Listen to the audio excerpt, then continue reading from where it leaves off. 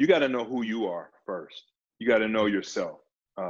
And before you can ever try to help someone else, if you're not coming from a place of where you know what your identity is and who you are, it's going to be hard to be consistent. You're going to get swayed with the wind and the waves, and your athletes will look at you as not being consistent. And that's all that you're going to really want as a coach, is for your athletes to be consistent.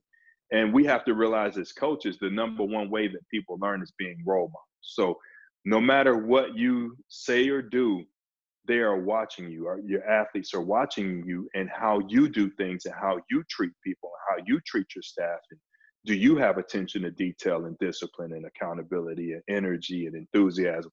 Do you have those things that you're asking of your athlete? And if you do, then they will fall right in line, because they will see the fruit. They will understand where the process is going to get them. They will see a living example of what's being asked of them.